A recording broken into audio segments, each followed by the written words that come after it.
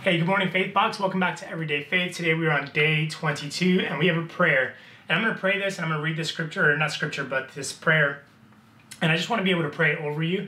I want to be able to speak it over you. I want to be able to declare it over you. And so whether you pray along with me or you just receive this prayer, I want to encourage you to focus on your relationship with God. Let these words resonate deep within your spirit and deep within your heart, and let them kind of take root in you, and that you can find hope in what God wants to do and what He wants to build in you. So let's pray, and I'll lead the way. And like I said, you just internalize this prayer as part of who you are and what you do every single day. So Father and Provider, today we come to you. Help us, Lord, I pray, to find all that we are, all that I am, is because of you, and all that I need is in you.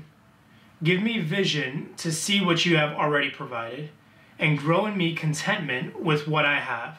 I pray freedom for areas of bondage and debt, believing that as I trust your ways, you will bless me with the resources needed to overcome. In Jesus' name, amen. Amen. I want to encourage you, make this your declaration today. Make this your prayer. Keep this on your heart, and let God work it into you. Let God work through you, and let God provide for you. Okay, guys? Thanks for tuning in, and we'll see you again tomorrow.